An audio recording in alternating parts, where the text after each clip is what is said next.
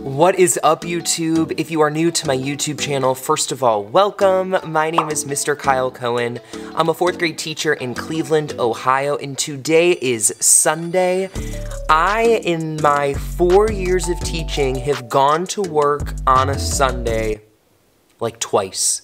I honestly think this is the 2nd or 3rd time in my entire teaching career. I try to really limit myself to the amount of schoolwork I am doing on the weekends, but it is Sunday, I am here. If you saw my last video, you will know that I did, in fact, test positive for the virus. I missed an entire week of teaching. In my district, we need to have a quarantine for 10 days following the first symptoms that you had, if you were symptomatic, and then you test positive. Anyway, my 10 days are up. I am back in the classroom. I am feeling more like myself again, which is really great, but I needed to come in here today to get my life together after having a substitute teacher for many days. I needed to just see where things stand, see what is going on. I also thought this was the perfect opportunity to touch base with all of you and give you some updates on things that are actually working in the classroom. The beginning of the school year is so crazy. There's so much going on. We're teaching in a pandemic. I missed a week. There's so much negative that we could be focused on, but instead, I want to focus on some good things. What actually is working in the classroom, and please excuse what I'm wearing. Again, it's Sunday. It's Cleveland Browns Day. So I'm gonna update you on some things that are working in the classroom. Let's get into it. Something that has been really great has been implementing 10-minute breaks into the classroom. You'll see behind me, I have my brain break slide posted. I have students on like a weird schedule. So like we have partner teachers this school year. So my partner teacher and I split up content. So I'm teaching math, science, and social studies while she's teaching reading and writing, like all of English language arts. So for me, when I have between math and then science and social studies, we have a 10-minute break in between. There's a lot of reasons why we take a 10-minute break. First of all, we just sat through a 70-minute math block. We were working really hard through 70 minutes. I need to stop. I need to take a minute, catch my breath, eat a snack about every single day at approximately 11 a.m. Regardless of how much breakfast I eat, I am starving. Any of my friends from summer camp down below can attest to the fact that I am aggressively hungry every day at 10:50 to 11 a.m. So we take a 10-minute break. We stop our math abruptly when it's done. Like we don't just keep it lingering on forever and ever. I mean, if we're in the middle of something, maybe, but typically we cut it off after 10 minutes. And we take a 10-minute break. It says right up on the board that students may use the restroom, they can have a snack, they get a drink of water, they may read, or they can go on their Chromebook. It is 10 free minutes. In the 4th grade, they fully manage their 10 minutes. This is also an incredible classroom management strategy, if you will, because I'm not really having students use the bathroom during math. Now, if there's an absolute emergency, of course, but they can wait for the 10-minute break.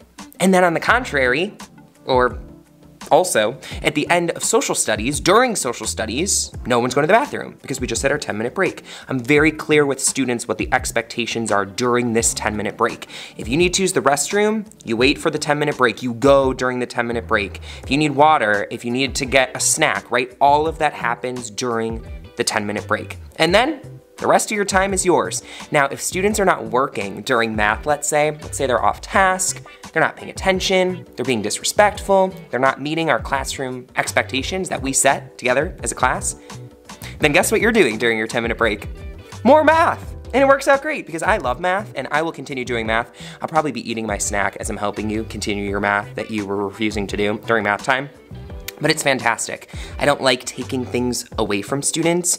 I don't like pulling recess, but I will pull your 10-minute break because in my opinion, it's a privilege. So run to the restroom, come back, and we'll continue working because what else is there to do but work more? So highly recommend looking into a 10-minute break. Some people might be nervous about the amount of freedom that we're providing students, but at the same time, we're teaching how to create and make really positive choices. You can use this 10-minute break however you want. Obviously it's structured. Obviously I'm very clear with what the expectations look like, but we're also providing students with an opportunity to make some choices. And during a school day when you don't really have a lot of choices, this is one that you could provide your students. While I'm also having my board on, I will tell you that this is working. Something else that's working, we got these new fancy like fancy smart boards, and it's great. I'm still figuring it out, but this thing is nice. And I mean, look at my background. I mean, that is working. That's great. We love it. Go Bucks, am I right? Something else that's really working are setting expectations. This is something that I do on the first day of school with students. I really inform my students that our classroom is a community. It's a classroom family. I say it all the time.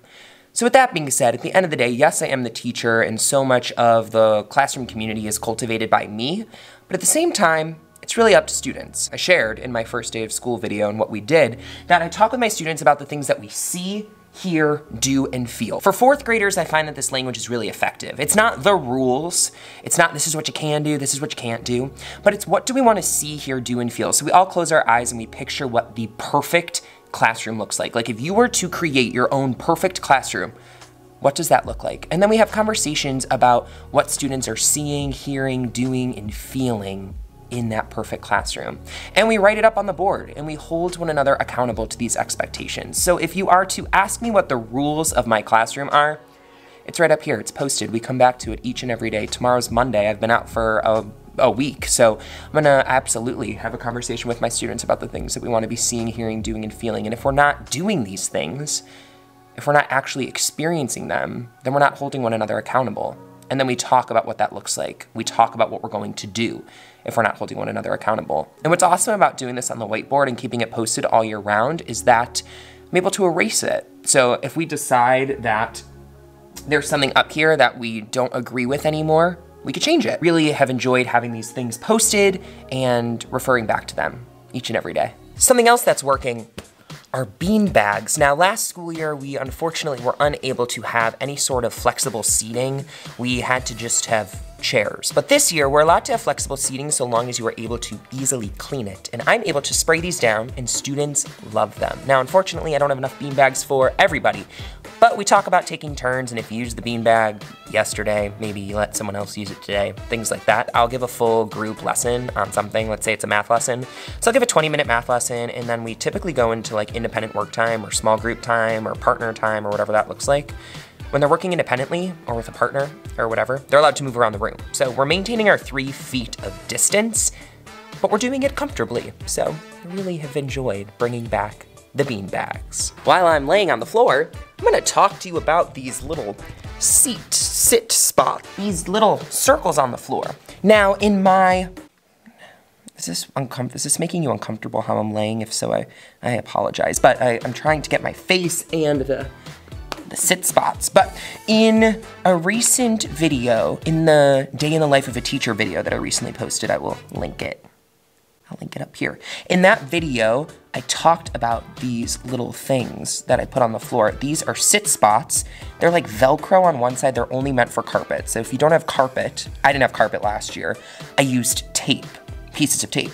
But these sit spots have been awesome because they keep students' desks where I want them, which is 3 feet apart. I don't actually want them 3 feet apart. It's just what's the expectation for the pandemic. So they're 3 feet apart and they are neatly in rows. If my desks are in rows, you bet that they're going to be in organized rows, because at the end of the school day when they were just like shifted all over the place, it made, I had to, in order to leave here, straighten all of the desks.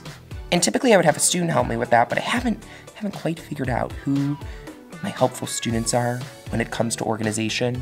It's a very specific student, one who is very neat and organized to my level. I had one last year and the year before. I'm still figuring out this year's student, but anyway, the sit spots have been great because now all I have to say is the front 2 legs go on your sit spots. 10 out of 10, would recommend. I will link them down below with an affiliate link, so you should buy them using my affiliate link and then I can make millions.